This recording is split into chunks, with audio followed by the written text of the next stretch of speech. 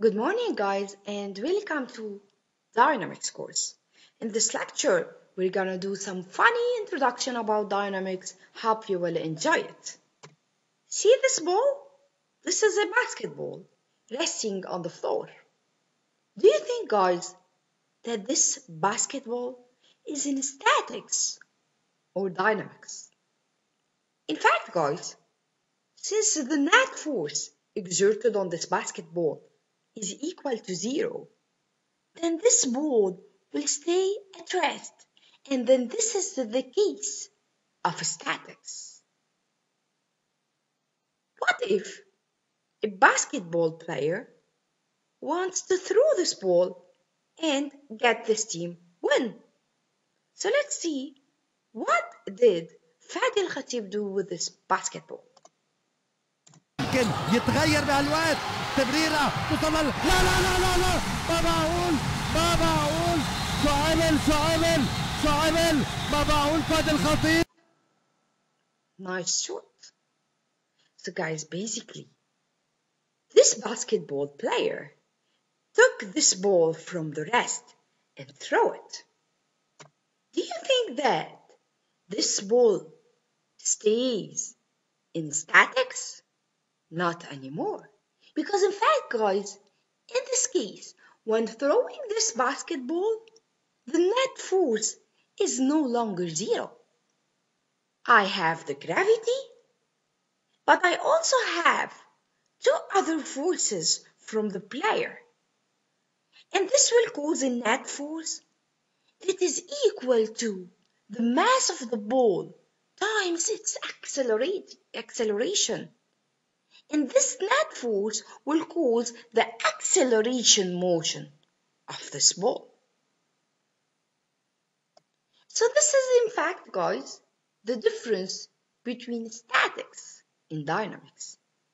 In statics, guys, I'm gonna deal with Newton's first law that states that any object will stay at rest or at constant velocity unless acted on by an outside force. And this first law of motion describes an object with no net force. This is the case of statics. However, guys, if this object is affected by a net force, like the case of basketball, then this net force will cause the acceleration of this ball or this object in the direction of the force. And this is the case of dynamics. So guys, dynamics is based on Newton's second law of motion that describes an object affected by a net force. So in order to decide whether I am in statics or in dynamics, I should find the net force. If the net force is equal to zero, then I am in statics. So if this object is at rest, it will stay at rest. Or this object is at constant velocity, it will stay at the same constant velocity. But if the net force is not equal to zero, this means that I am now in dynamics. And in this case, the acceleration of the motion is affected by this net force. In fact, this net force will be equal to m times a, and they are all in vector form. And this means, guys, that this acceleration will have the same direction of the net force, and the value of this acceleration will be equal to this force over the mass of this object. So what is dynamics? Dynamics, in fact, is divided into two parts, kinematics and kinetics.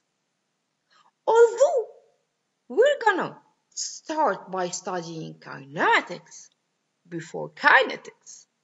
However, kinetics is the main cause behind kinematics. Kinetics is in fact the cause, and kinematics is the effect of this kinetics. So guys, in fact, kinematics, which is the effect or the result of kinetics, will deal with displacement, with velocity, and with acceleration, because they are all the effects of kinetics. What is kinetics now? Kinetics is the cause that affects the motion of this particle or of this body. Therefore, kinetics should be one of these: force, impulse, momentum, or energy. Guys, don't be overwhelmed, because in fact, kinematics deals only with two main equations.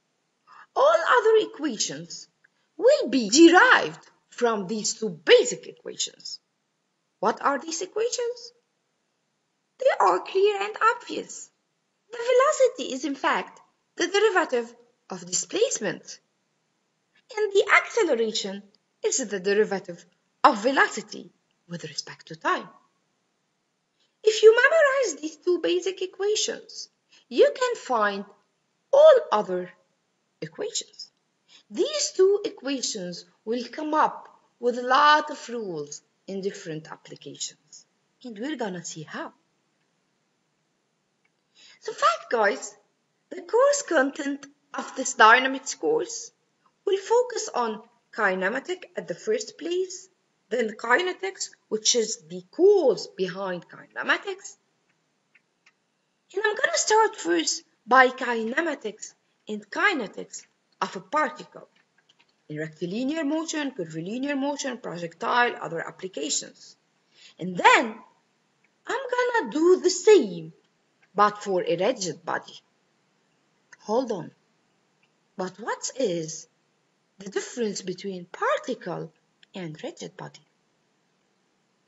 In fact, guys, I can assume that this body is a particle if I can assume that it is small enough in size, and so that all the forces exerted on this body are concentrated on its center of gravity, like this first figure of this red car. But this is not the case of a rigid body, which means, guys, that in rigid body, all the forces could not be assumed at the center of gravity. Now, this body is big enough, so I cannot consider it small in size. I cannot consider it as one point, one center of gravity, and all the forces are exerted on it. In the rigid body, the forces are not exerted, or they are not all exerted on the center of gravity. I can have some of them on the center of gravity, but others, like the second figure of the red car, are not exerted on the center of gravity anymore. And this will cause what is called moment. Remember chapter 4 of statics? This will cause a moment. And this moment, guys, is the ability of doing a rotation.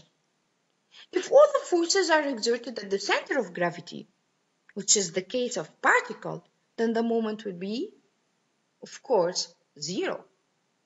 And there will be no rotation about the center of gravity.